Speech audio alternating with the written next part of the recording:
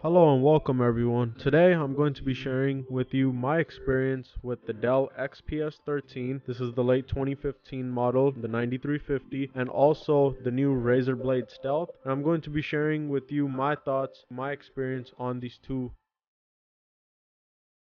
First impressions, both laptops overall have a very nice and elegant design. From the keyboard to the trackpad to the body, both laptops are built very well and are very durable.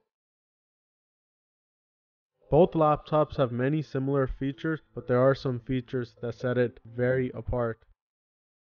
Both the Dell and the Razer base model starts off at $999. The Dell you could find a little cheaper at some stores, but the Razer is the newer of the two, and the base price for that currently is $999 as of today.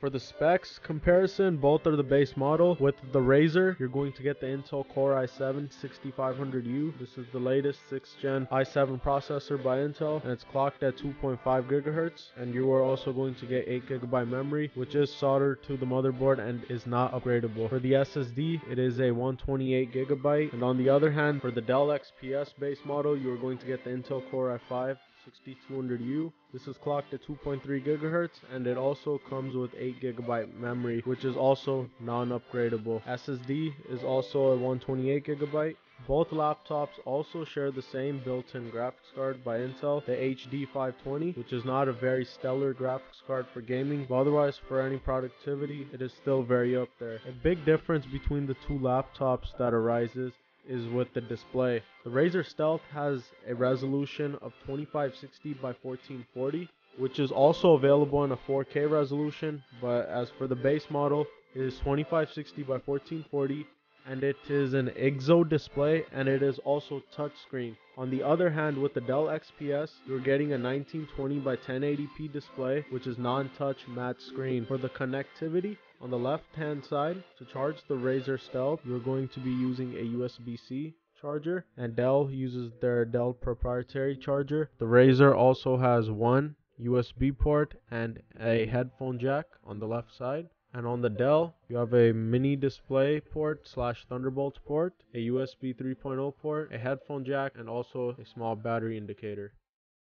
In the front, the Razer Blade Stealth is more like a MacBook, if you want to say. It has a much bigger opening to open up the laptop screen near the trackpad. More of a refined metal unibody design. And on the right side, you have an HDMI port and another USB port on the Razer Blade Stealth. And for the Dell, you have a security lock, a USB 3, and also an SD card reader. Notice if you are more of a photographer, a DSLR camera user, you are going to be missing out on an SD card reader on the Razer Blade Stealth.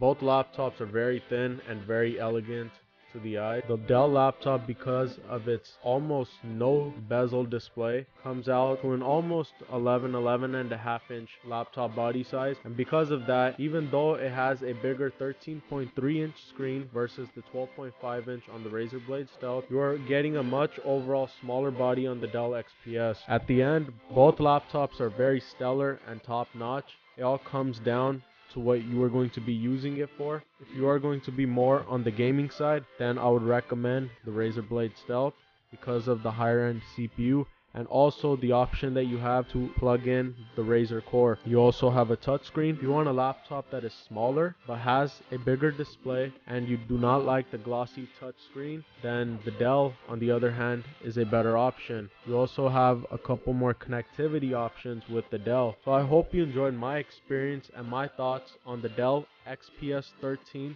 the late 2015 9350 model, and the Razer Blade Stealth. And if you enjoyed this video, please don't forget to hit the thumbs up button, and to see more videos on these two laptops, please don't forget to subscribe. Thank you.